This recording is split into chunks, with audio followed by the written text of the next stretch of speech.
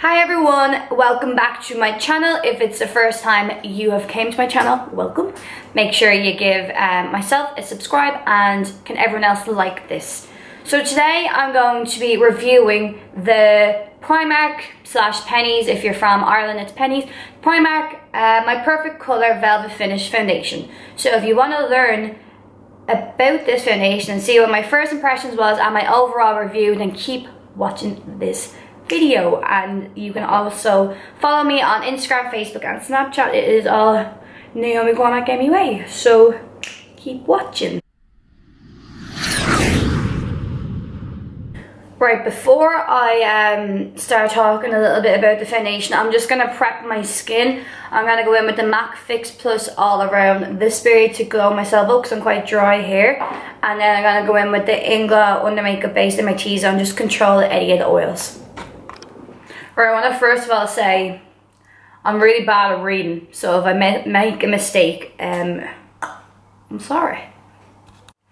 Right, so this is the bottle here. It's kind of a cute bottle. It's a dropper foundation, so I think it'd be really good. So it probably means that there's like a slight bit of like a powder put into it, so it's a little bit more on the matte side.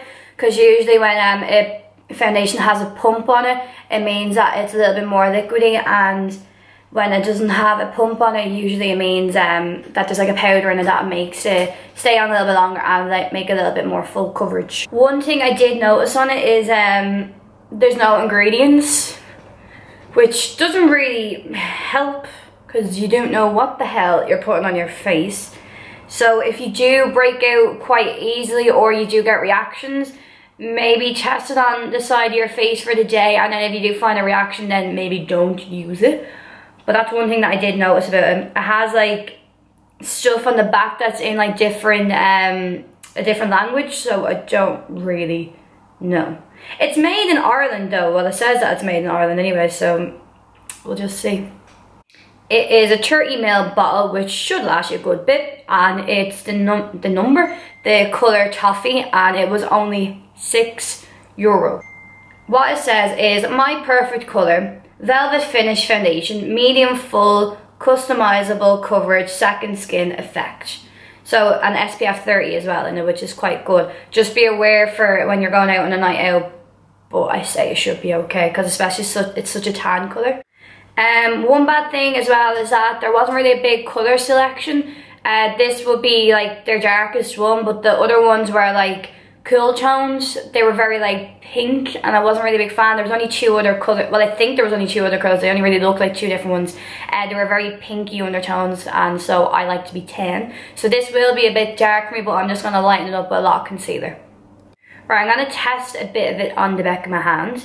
So you can see it's like a little pump, and then you just drop. Oh. You can tell by it, it didn't completely fall straight down, so it means it's not extremely liquidy, so it should have a good amount of coverage. I don't know if you can see that. Yeah, it's very full coverage. You can feel like it's not slippy and slidey. It has like a matte finish to it. It is very velvety, like it says on the tub. So yeah, it will be a little bit dark for you, but I like to be dark anyway. But yeah, no, first impressions, yeah, it seems like it'll be good. I say this would be a lovely colour for a night out foundation. It doesn't have a smell off it.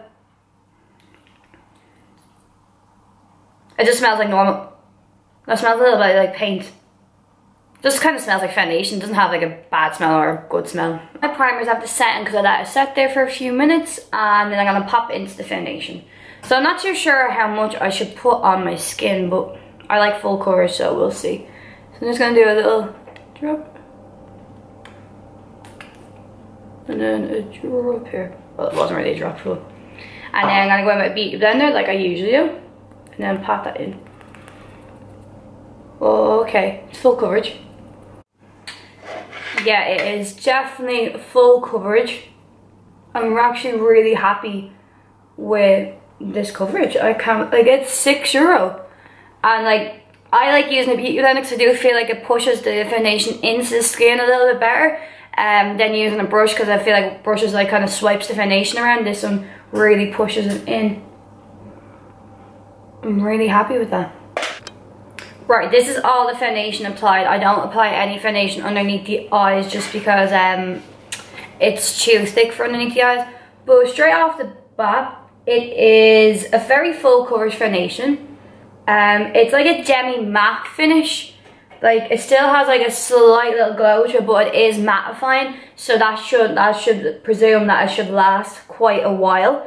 I say it would suit all skin types. Just prep your skin. Like, if you're more dry, just make sure you put on a nice moisturizing primer, or if you are oily, just put on your usual mattifying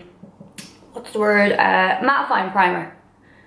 But I am so pleased. Like, the coverage, the coverage is the main thing that I can't get over, because you know the way it doesn't have a smell either, and usually, you know, when you buy a cheap foundation, it never really has that coverage. So, you know. Right, I'm gonna do my concealer and stuff off camera because my camera's on 1% and I really hope it doesn't die.